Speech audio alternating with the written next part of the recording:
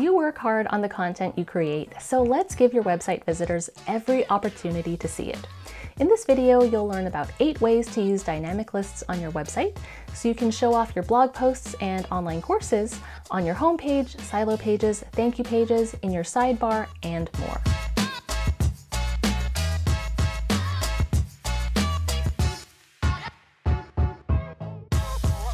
Hi, I'm Christine with Thrive Themes. If you haven't subscribed to our channel yet, here is your friendly reminder to do so, and if you ring the bell, you'll be notified when we publish new videos. So one of the issues that seems to plague a lot of content creators is that once you publish a piece of content, your regular website visitors might see it when it first comes out, but after that, it just doesn't get a lot of attention. In addition, if you want to try to drive more traffic to certain posts, pages, or courses, to insert links and images by hand is pretty time-consuming. So that is why we have 4 different types of dynamic lists available to you in Thrive Architect. We have the post list element, the course list element if you have Thrive Apprentice installed, the lesson list element also if you have Thrive Apprentice installed, and the products list element if you have WooCommerce installed. And what's really handy is that all of these elements are dynamic, so you can customize them to suit what you want to display. To give you a better idea of what's possible with dynamic lists, let's do a quick overview of the different ways you can use them, and then we'll go over the post list and the course list with a little more detail.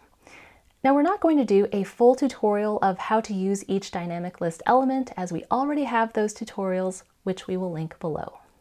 All right, so I've got my home page here, and for the first example, it's under our latest posts. So here we have one featured post, which is our most recently published blog post. Beneath that, we have 3 more recently published posts. And here I'm only displaying 3 posts, but you can display as many as you like.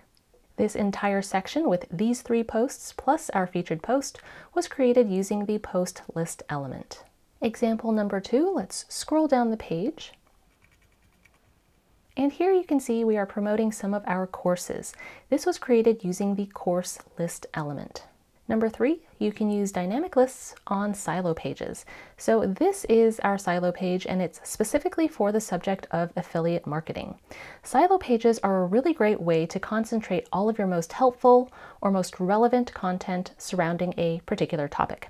That way anyone who's specifically looking to, in this case, become an affiliate marketer, can come straight here and find all of your blog posts, all of your podcasts, and all of your courses just about affiliate marketing. So on this page, we're using the post list element, and here we're showing posts just about affiliate marketing only.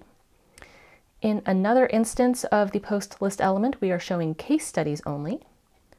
And then we have the course list element. Next, you can use dynamic lists on your use case pages. A use case page is a nice page to have on your website to demonstrate the variety of ways your product can be used. So here we have a product that we are selling, and it's called Ultimate Affiliate. And we've got sections for 2 different use cases: online businesses and local businesses. And also at the bottom of the page, we have a section for case studies to show off the successes people have had with our product. Each of these sections was created using the post list element. Next, you can use the post list element at the bottom of your blog posts to display other relevant posts. And you can customize the element to show posts in the same category or with the same tags as the current post. That way you can control the relevancy of the post recommendations. Next, you can use the post list element in your sidebar to show recent posts. You can display posts according to category, and you can also show relevant posts. And the post list element does have different sidebar templates, which are all 100% customizable. Next, when someone signs up to get one of your lead magnets or to attend a webinar, on the thank you page, you can use the post list element to help get your new lead back to browsing your content.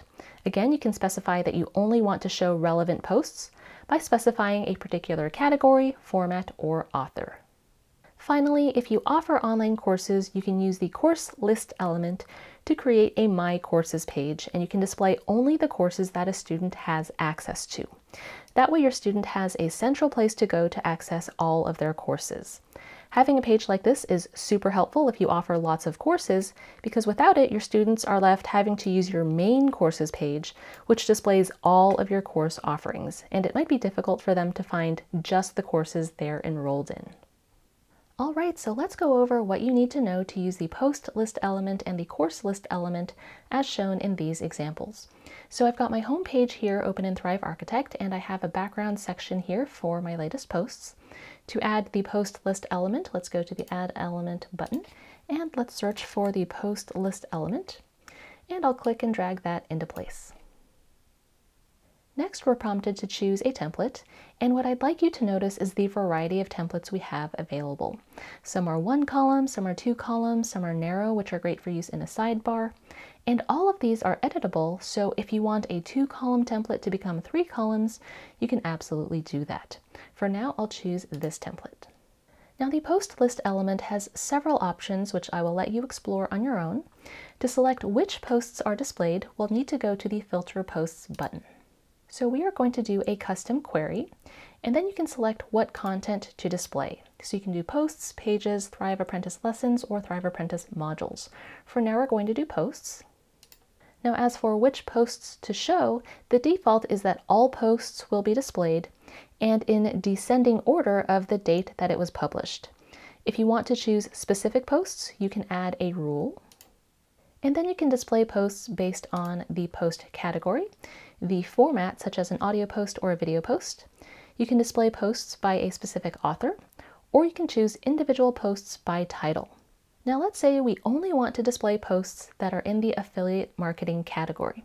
So let's choose categories, and then we'll click Add to add our category, and I'll select affiliate marketing. Now, if you happen to have posts that you want to exclude from this category, you can do that as well. So let's go ahead and add a rule. And let's say I have some posts that belong to 2 categories, affiliate marketing and case studies, but I don't want my case studies to be displayed here. So let's go ahead and create a display rule based on categories, and let's select the case study category. And then let's go ahead and select this and change that to exclude. All right, so that is how filtering works, and that is how we're able to put just affiliate marketing posts on the affiliate marketing silo page and show specific use cases on the use case page. So think about all the different ways you can apply this to your website. Okay, so let's continue on with the ordering options. You can order the results in a variety of ways. You can do date published, date modified, title, author, comments, or random. You can also sort by either ascending or descending.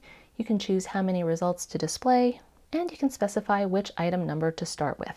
This is really useful if for some reason you need to skip the first result or the first several results. For example, this might be handy if you want to show maybe 6 results, then show a testimonial, then another 6 results. So you would need to use 2 instances of the post list element, and the second one would start at item number 7 so that you don't show items 1 through 6 again. Now in the bottom right hand corner, you'll see that there's an option to exclude the current post from this list. This might be handy if you use the post list element in your sidebar to show recent posts. If your visitor is already reading a particular blog post, you may not want to recommend it to them again, so you can simply exclude it. All right, so that was the custom query option. Let's also quickly take a look at the related posts option. And this is what you'll select when you use the post list element at the bottom of a blog post or in a sidebar to recommend related posts. And you can select your criteria. You can select either categories, tags, formats, or author. The ordering options are the same as before, and again, you have the option to exclude the current post, and I would definitely enable that setting because if you're placing this post list at the bottom of a blog post, you wouldn't want to accidentally recommend the post they just finished reading. All right, so let's go ahead, and for this particular instance, we're going to select Custom Query. I've got my filters set. I only want to display 3 items, and I'll save and close.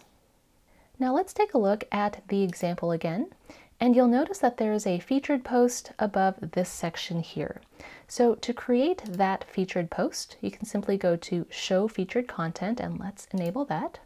And now you'll see that you have a featured content section. So let's go ahead and choose a template for our featured content. Again, you have several templates to choose from. I'll select this one. And now you'll see that the post that was in this position moved up to our featured content because that is our first result for the parameters we set. Now, if you would like to make any style changes to your featured content or to your post list, you can absolutely do that. Simply select the post list, then go to Edit Design. And now you can do things like change the borders and corners and change colors and fonts. But remember, these are dynamic lists, so the items that are displayed will change. When you publish a new blog post, the new one will be the featured post, and this one will move to here, and this one will move to here, etc. And one last thing about customizing post lists. Everything is grouped as you would expect. So let's say you want to round the corners of this content box. Simply select any one of these content boxes, then go to Borders and Corners, and you can go ahead and make your change. And as you can see, the change was applied to the other content boxes as well. So that makes it really easy to make customizations quickly. Next, let's quickly go over some highlights of the course list element. Let's go ahead and add the course list element to our page. And now let's choose a template. Now all of these templates are customizable, so if something isn't 100% what you're looking for, chances are pretty good that you'll be able to adjust this template to your needs. Let's go ahead and choose this one. Now let's go to the course list options. And just like the post list element, you can choose which courses to display in your course list. So let's go to Filter Courses. And then you can choose individual courses by name. You can select courses by a particular author. Now, when you create a course in Thrive Apprentice, you can choose a topic for your course. So here you can display all courses associated with a particular topic. In Thrive Apprentice, you can also assign restricted content levels and difficulty levels, so you can filter for those here. And you can filter according to access and completion levels. So for your My Courses page, to display only the courses that a student is enrolled in, you can select Has Access. And also, if you like, you can select what progress level. For now, I'll select all course progress, whether or not they have access. And for the topics, I'll select affiliate marketing. And don't forget to save and close. Now on the left here, you have several course list options. For now, I will turn off Display Topic Filter, and I'll also turn off Display Course Search. I'll let you explore the rest of the options on your own. If you would like to make style changes, you can do that by going to the Edit Design button. And just like the post list element, everything is grouped.